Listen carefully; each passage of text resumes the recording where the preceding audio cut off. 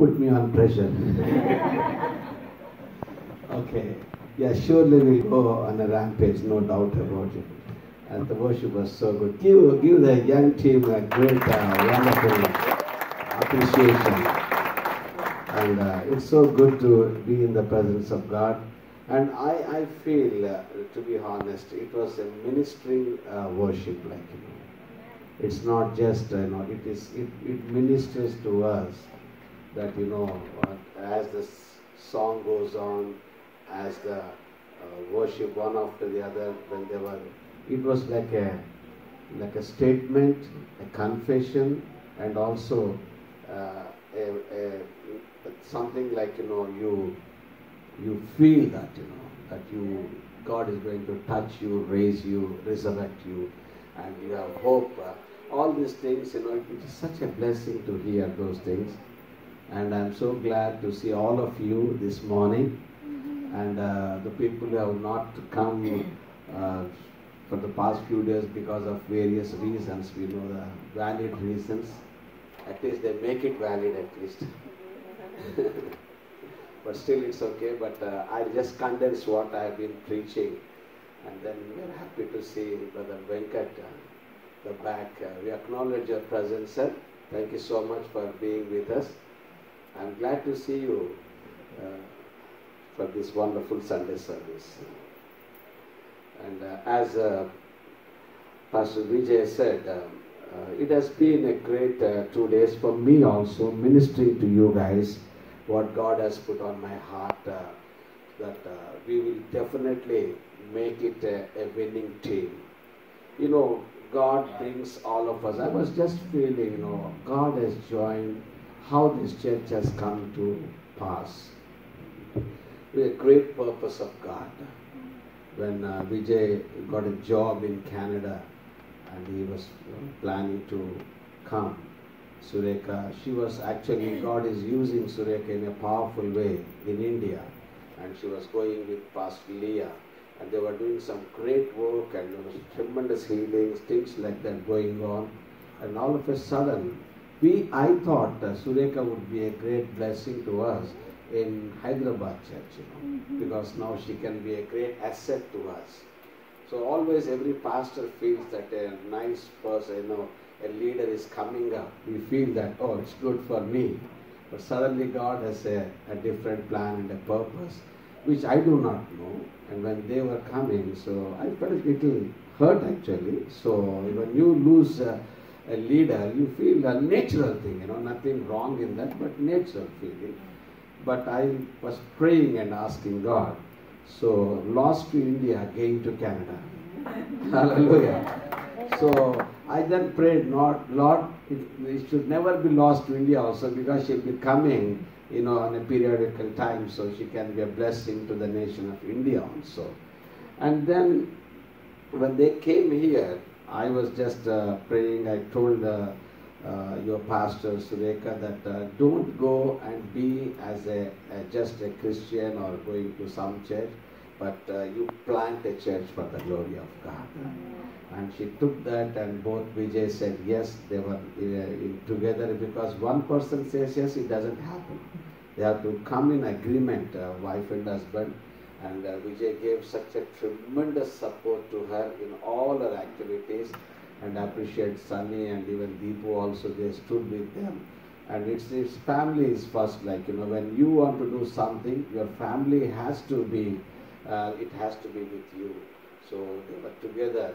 Today I could see God is blessing this city and touch your lives through their ministry. And it's not just something has happened, it's just a beginning. It's just a beginning. You see, the end will be glorious. Hallelujah. Amen. I want to see the churches being planted across the nation of Canada. How many of you believe that? Hallelujah. When I heard the testimony of Hina, I always feel it's not just pastors pray, even leaders and people pray and things happen. That is the best, that is a healthy church actually.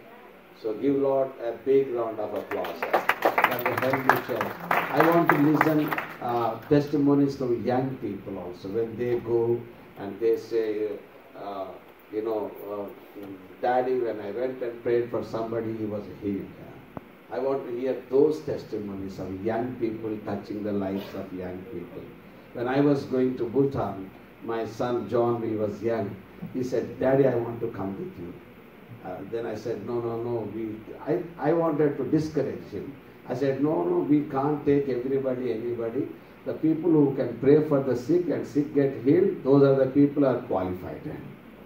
Because we have to discourage him. Then he came up with a great testimony. He said, Dad, you know what? When my classmate, he was sick, having a stomach pain, he asked me to pray and I prayed, he was healed. I said, oh, this guy is already come up with another thing. Then I said, no, not one or two, it should be more. Finally, I just said, I have to go. That's how you need to encourage people, the potential what they have, what God has put in them. This morning, I want to share 3 things for you, for your life. And one is the purpose of God on your life. What is the purpose of God on your life? And what potential God has kept in your life.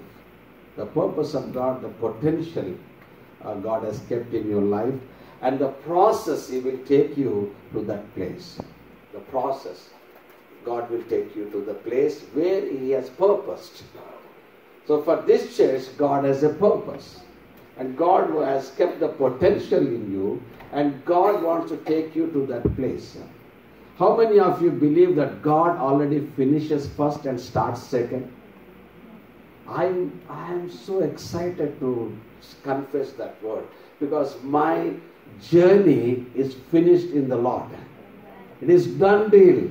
In the spirit realm, it is a done deal. God knows my last day. God knows where He is going to take me, and God has finished the work. You might ask me, Pastor, how that happens? God gave a dream to Joseph. What did He say? You are going to be the Prime Minister of Egypt. Your brothers are going to bow down before you. So that was it was a done deal in the spirit realm. Well, when God speaks something, when God shows you something, He doesn't scratch His head. He is 100% sure about what He is going to tell you. When God says something to you this morning that's going to happen in your life, no matter what obstacle you are going to face in your life, it's only one thing God wants from you is your willingness to walk with Him. Lord, I'm willing, I want to walk with you. God will take you to that place, beloved. In the process, there could be so many things. I'm going to explain you how those things will come. But let's talk with the purpose of God in our lives. What do you mean by the purpose of God? The original intent of God. The original plan for each one of us. When God sent you to this world, God sent you with a purpose, keeping in His mind, in His heart, that this is what this person has to accomplish in his life, in her life. And also, God joins the family. God's purpose for a family is, through this family, this is my purpose to be accomplished. As a family. Now you need to understand one thing. As an individual, God's purpose on you. As a family, God's purpose on you. As a church, God's purpose on your life. As a church, what is the purpose of God on this church? God always makes sure that His kingdom should be extended in a powerful way. The beauty of Zion Fellowship is, it will not just focus on one person, it is with the focus on the body of Christ. Each member should be as strong as a mighty man of God. That's what the vision of Zion Fellowship. The people who are sitting here, you can move in the miraculous signs and wonders as Lord anoints you, beloved. That should be your passion for God. And you should see miracles happening, changing the lives of the people, touching the lives of the people, transforming the lives of the people. Wherever you go, and as I told you, you carry the presence of God. you carry the presence of God, things starts happening. Things starts happening. Absolutely. I mean, the negative situation in that house will be going off. I have seen that happening in my life. When I enter into the house, the people said, till now we were thinking differently, something negative, but now, Pastor, something God has done in our lives, we are positive now. God is going to do things in our lives. Then I said, Lord, what is the difference? Because you carry the presence of God with you. If you carry the presence of God with you where you are working, the people will be blessed, beloved. The purpose of God on our lives, in the life of the church, is so important. When God put, Adam in the Garden of Eden, He gave him four things. In the Garden of Eden, He said, you tend, keep it. And God gave him a command. God put him in the Garden of Eden because the original purpose of God is to relate to the man. God wants to relate to you and me. Because I always feel when godly imagination, when Satan, Lucifer rebelled against God, when Lucifer wants to raise his seat above God, throne above God, God kicked him out of heaven, and it has fallen on the earth. How many know that? That's why the earth has become void, and that is the Big Bang theory. When God kicks somebody out of heaven, all of a sudden the devil falls on the earth. It makes a big sound. That's called Big Bang theory. For scientists, they were struggling in their mind so much, wasting millions of dollars. They would have come to me, I would have told them the theory of Big Bang. Nothing. God kicked the devil out of the heaven. It has fallen on the earth, made a big sound. That's the Big Bang theory. So then God came down and spoke to the devil, and God said, I have made you as an archangel to worship me. You are the like a morning star, but you rebelled against me. Now, you know what I am going to do now? I will put life in this dirt. Who is that dirt? We are the dirt. I put my life in this dirt, and this dirt is going to worship me. This dirt is going to worship me, and not only this dirt is going to worship me, and this dirt is going to rule on my behalf. God has given two things. God wants to relate to the dirt, and God wants to release the dirt to rule on His behalf. Can you imagine? Can you keep the dirt inside of your house? No way. We all are, Swachh Bharat. In India, there is a Swachh Bharat. Everywhere Swachh Bharat, Everybody Swachh. But God said, it's not Swachh Bharat. You bring the dirt inside your house and glorify this dirt as a man. That is God's love for us, beloved. God intended that we should relate to Him. You are deep within you, always wants to seek God. There is no other go. Unless you find God, your journey searching God will never be over. Some of your testimonies will be like that only. You are there in some other phase, but when you see the real God coming into your life, that is going to be a big time. Let me tell you my dad's story.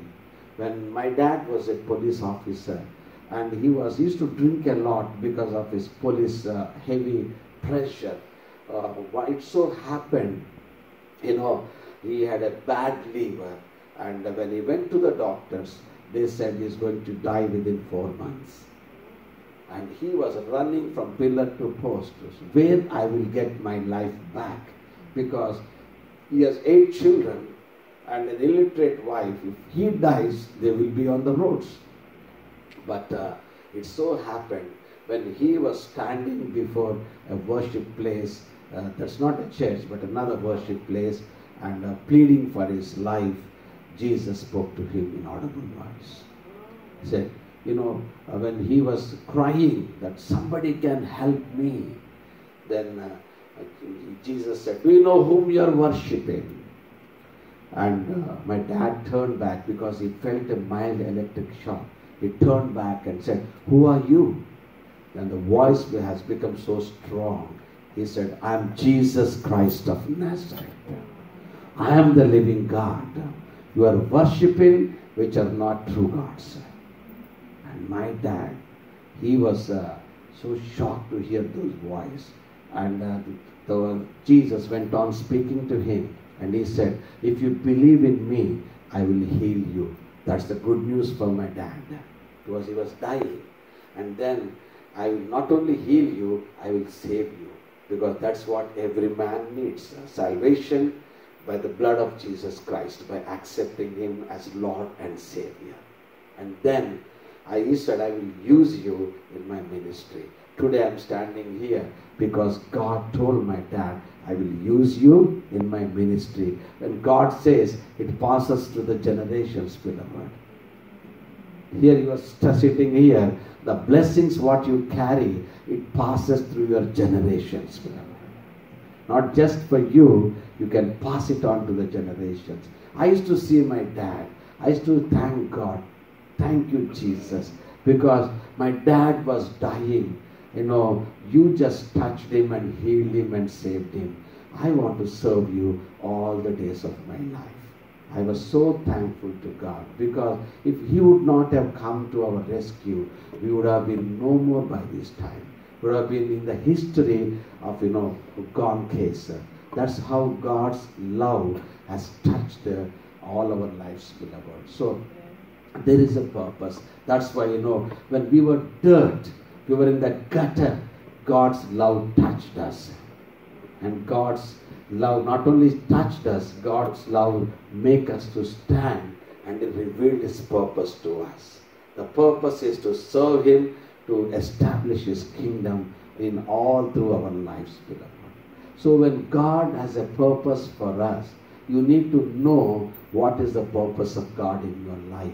It is not just, you're not just come to live and survive. What people need in this world, they need a nice house. If you want a nice house, go to Brother Venkat. He will provide you a nice house. Nice house. And what do you want? You need a nice car. You need a nice car. You need a good bank balance. And you need a good wife who should say always yes to you. Many husbands feel that, Lord, give me a wife before marriage. Give me a wife who will always say yes to me. But that is not going to happen. It will go other way around. You will say yes to everything what she says. Other way around. You expect something, but something different happens in your life. It's okay, no problem.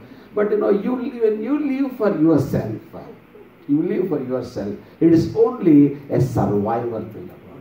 And God says, you live for me. That is a revival in your life. And not only it is for you, you bring revival to your families, your community, your city, beloved. Hallelujah. The purpose in our lives is not just these things.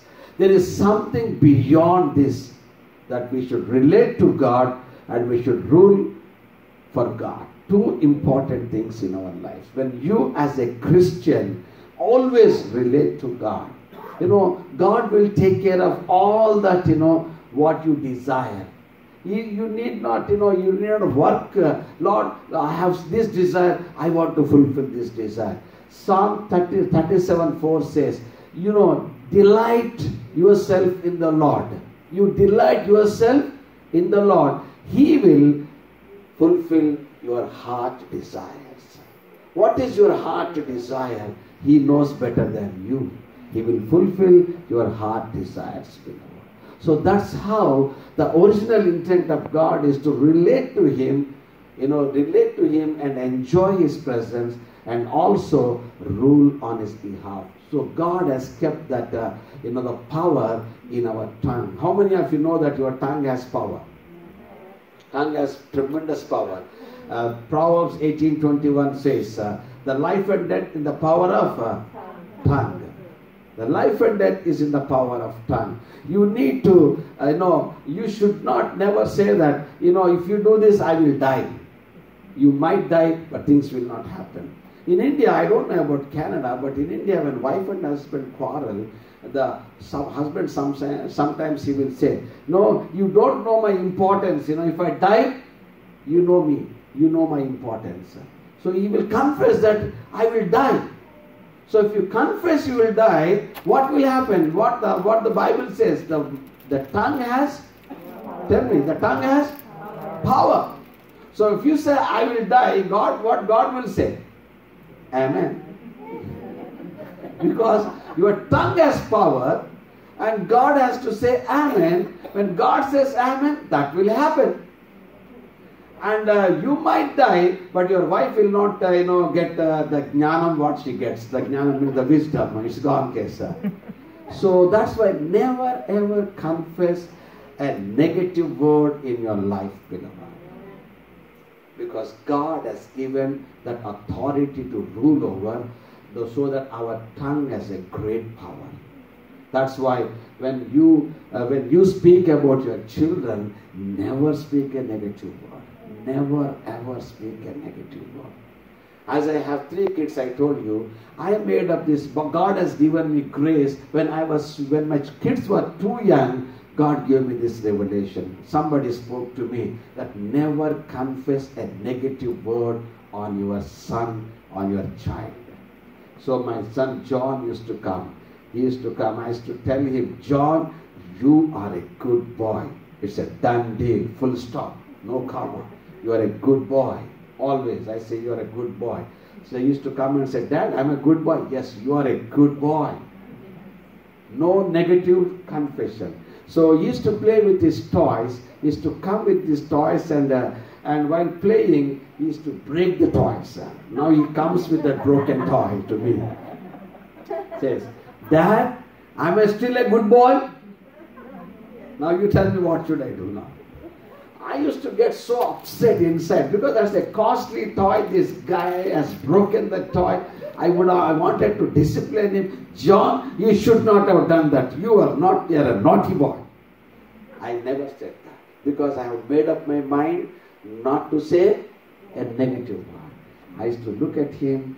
Oh, a lot of commotion inside. Oh, what's that? John, you are a good boy. Still you are a good boy. He used to look at me, he used to look at the toy and give a smile, sarcastic smile. Dad, you didn't say anything to me. I can break another toy also now.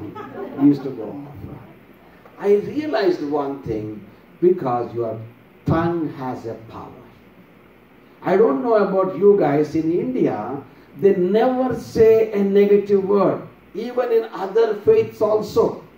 If everything is gone, everything is, if you are running short of all your groceries, they never say it is over. Am I right? Some of you know that. They say it is full. One of my Brahmin friend, I used to go to his house regularly. His wife was telling to my friend's dad, they were talking, and the auntie was talking to uncle. He said, all the groceries are full. Go and get something from the market. I was shocked. What is this? All are full. Why this? Is she really teasing this guy? No, God making him to go all the time, tormenting him. No, because never to confess a negative word. If it is gone, it is gone. It's full, it is full. I'm healthy, you are healthy. Every day morning you get up and say, oh, I'm sick. You are sick. The body has got, tongue is like a manager to the body. How many of you know that? Tongue is like a manager. When you get up in the morning, you say, today I'm happy, I'm ready to work. The manager says to the entire body, hey, master is ready for work. Get up, guys, get ready. The master said, today, oh, I am having headache, all that. I cannot get up away from the bed. You know what the manager says? Guys, the master is not willing to get away from the bed. Everything, just get into the, what you call, in a sleeping mode. You will never get up. You see that happens. So the power of the tongue, beloved. This morning I want to encourage you, because if you want to fulfill God's purposes in your life, be positive. Because that is what God wants us. Because the potential what God has given to us, like 1 John 5:4 says, whatever is born of God will overcome the world. So we are all born of God. Am I right? Yeah. We are all born of God. So we have got the potential to overcome the world. I mean, you cannot. That's why I said, if you are a Christian, the first thing you have to delete from your life dictionary is defeat and depression. Take that out. Because God has given us such a potential to overcome the world. Let me tell you something. You might be knowing, but let me tell you this, beloved. You know what? When Jesus Christ was coming to this world, his birth is supernatural. Gabriel came to Mother Mary and said, the power of the Holy Ghost will come upon him, and you will be conceived by the power of the Holy Ghost. And you will have a child, his name is Jesus, and he will save his people from their sins by his blood. By his blood. Now let me tell you, the blood which Jesus Christ has got is not from Mother Mary.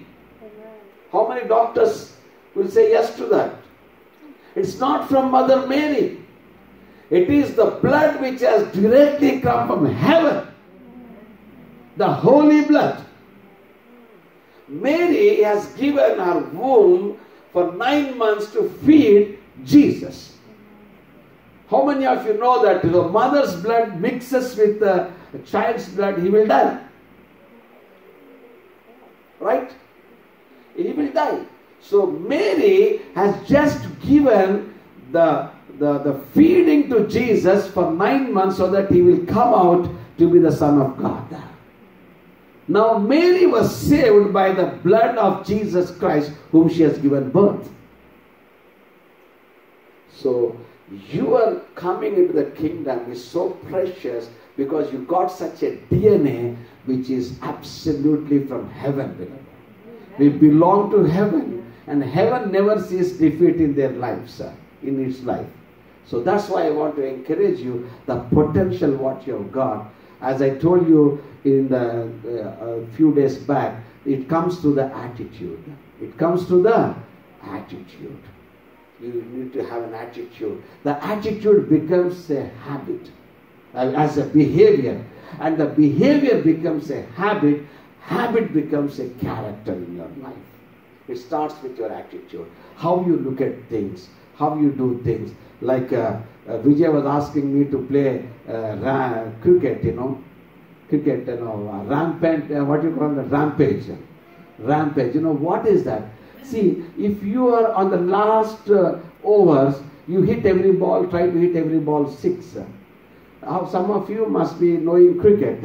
And I want you to learn cricket, because when you go to heaven, you have to play cricket only. No other game, no Canadian game, no ice hockey, no basketball, only cricket. So, your attitude makes a big difference. I am a cricket player. I used to play cricket. Even now I play cricket at this age, because I don't feel in the kingdom age doesn't matter. If you are as healthy as you are, no problem. So the ball, the same ball, if you are vulnerable, if you are tentative, it might go as a catch. The same ball, if you are strong enough with a strong attitude, that will go for a 6, beloved. Right? It all depends. It's not about the ball who has bowled it, but it is the attitude you have to hit the ball, beloved. The attitude makes a difference. I travel a lot, in these days I travel a lot. Normally, because of my travel mileage, sometimes I get into business class. So if I am in the economy class, some of you know, always there will be pushing and pulling, right? Pushing and pulling, because you want to go early to keep your bag there, because somebody might take your space. So always there is some, tentativeness and, some kind of, anxiety will be there. So I want to be the first person. So you will be the line all the time. So once I got, when I was traveling, they said, the guy went there, what is the man? They said, that's getting red color. When they said, you are into business class, sir. The moment I am elevated to business class, by that I was like this, sir, what is this, thing and all, economy class and all. The moment they said, you are business class,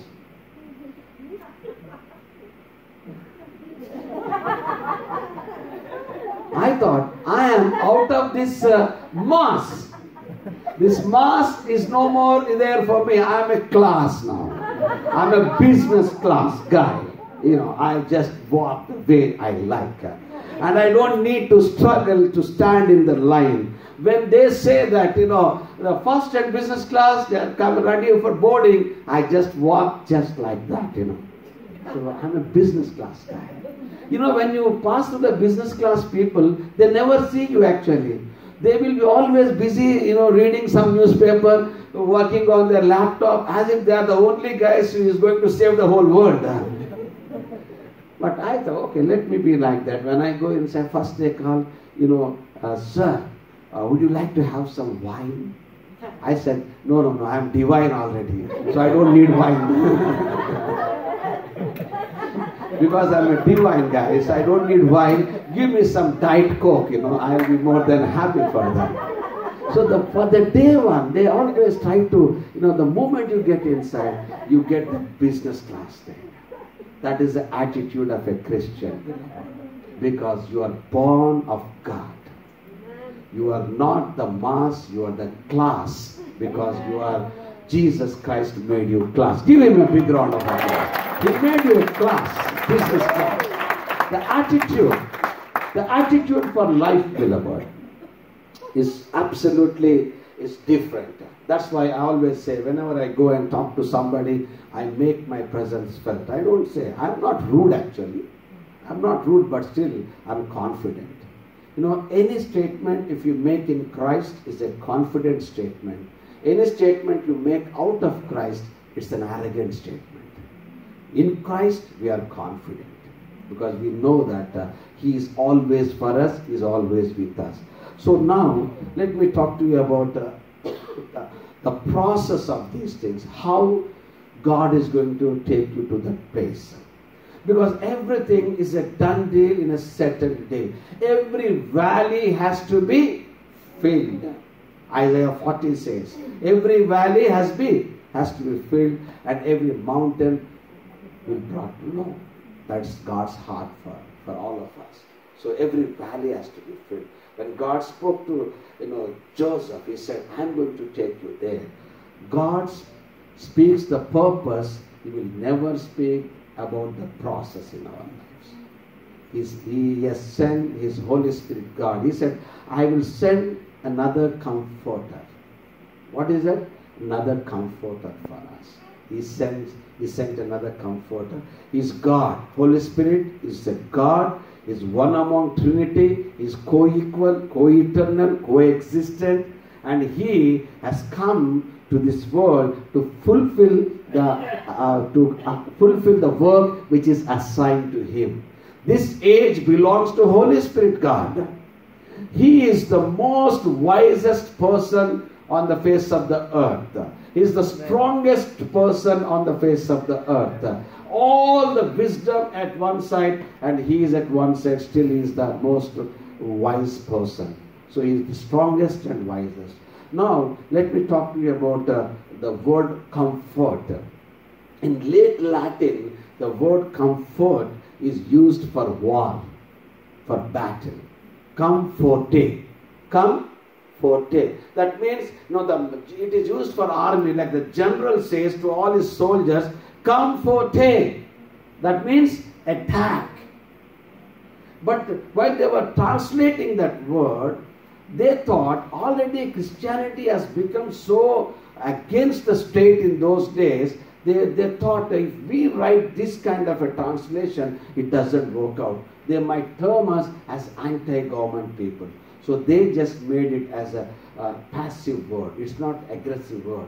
The word comforte is an aggressive military term, beloved. That is the word actually. So the Christian world has really missed the essence of that word comforte. Because he is aggressive, he is for war to win the battle, beloved.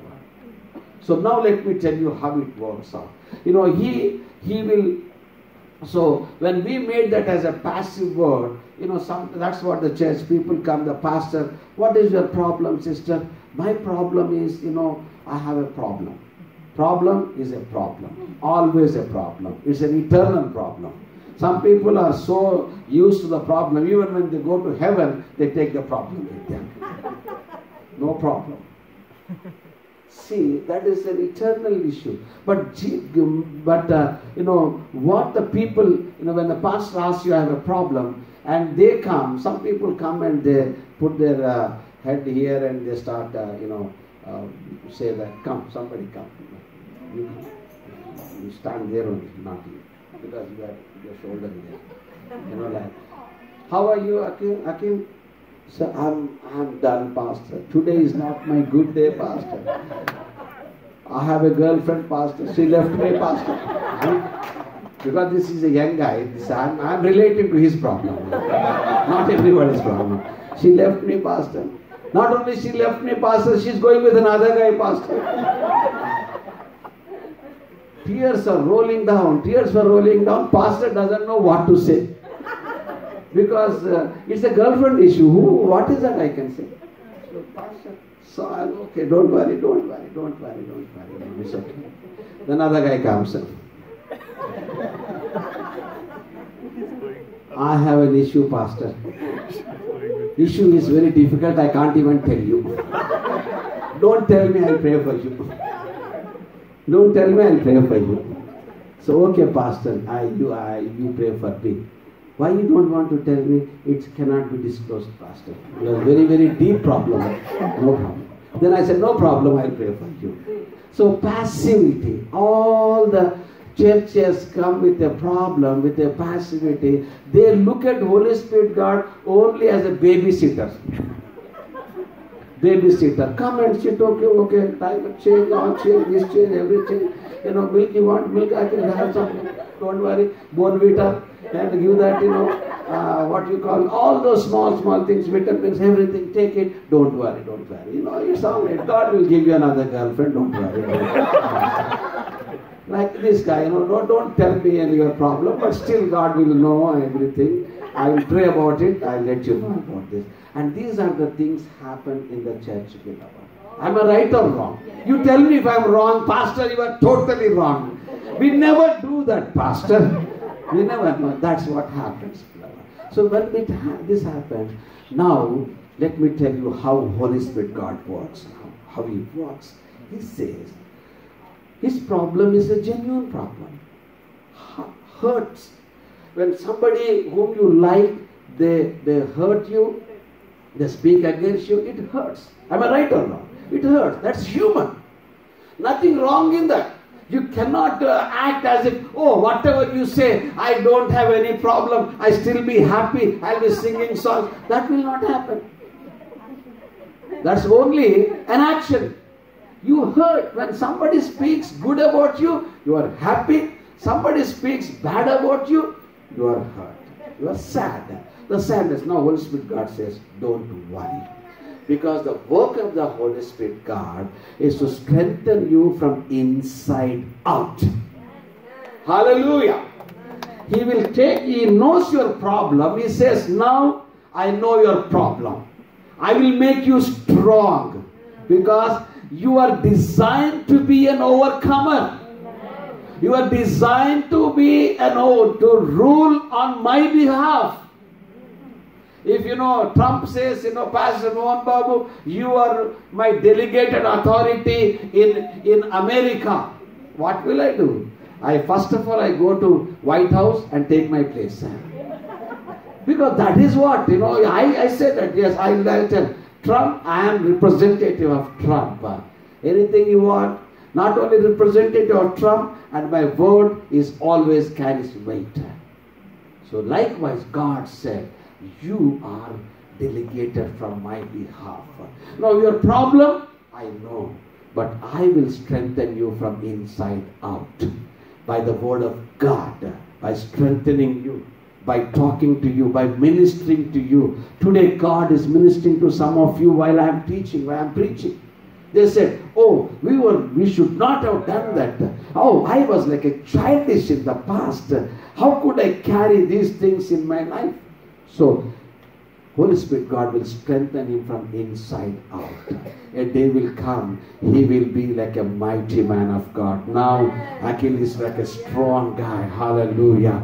That is the work of the Holy Spirit, God. When you are troubled, when you are hurt, you know what Holy Spirit God says? I will make you strong.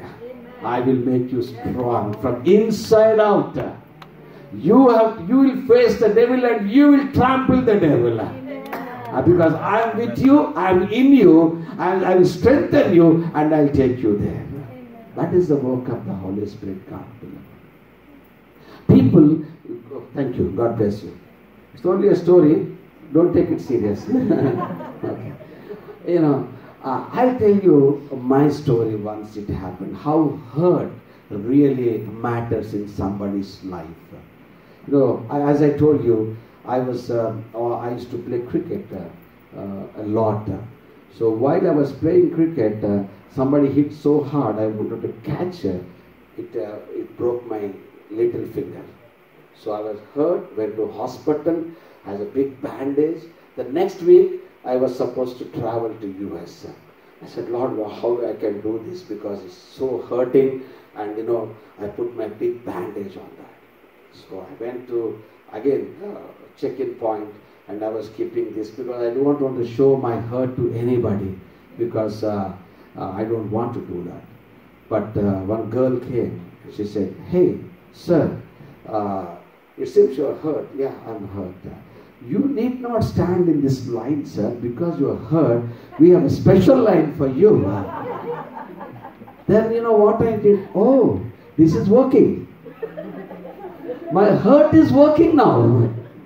What I did, instead of keeping here, I was keeping there. Then I thought, let me make best use of my hurt.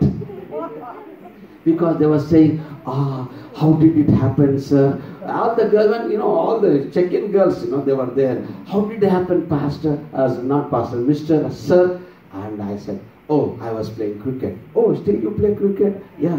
Oh, yeah, I play cricket, because when I die, I look young. You know that. These days, I could not die. That's why you look some salt and pepper, and salt is more, pepper is less.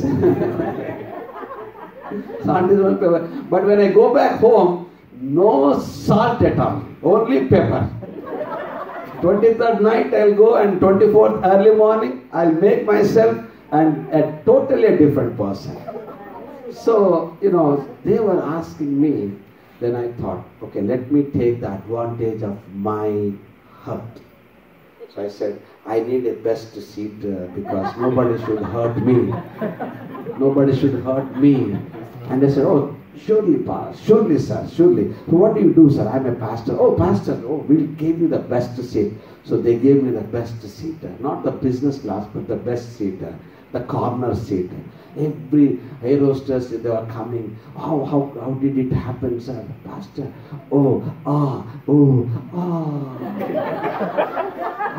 I was used to this. It's all right. It's okay. And I said, these are so wonderful words. I was addicted to those words. Not only enjoying, I was getting addicted to those words. When I go to somebody and air hostess was passing, I was looking at, oh, she's not telling here how holy. She should come and say how. But I was so used to that. I was expecting somebody to say that. So I directly went to Corpus Christi. It's a big church. 2 services, 1,500 people. So I was first service. When I went to that pastor, he said he took me to a doctor. Doctor came to to our house, and he said, "Oh, it has to be open. It has to be open because air should go." So I took out that.